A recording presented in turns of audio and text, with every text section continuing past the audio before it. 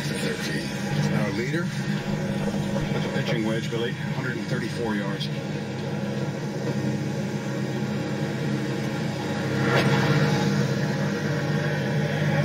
He's been so dialed in. And underneath the hole again. That's going to be hard to beat if he can keep this up. And 80% in greens this week. Going to be free here in his final round. He's done exactly what he's needed to do. Well, it's a busy up swing vision camera. Have a look at this. I mean, it's just clang here today with these wedge shots. It's so important you gauge how much you turn going back.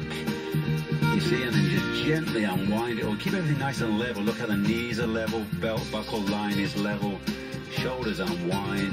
And I've always felt it's so important you commit to go through basically the same distance that you've turned on your backswing. That's how it helps you gauge your distance control.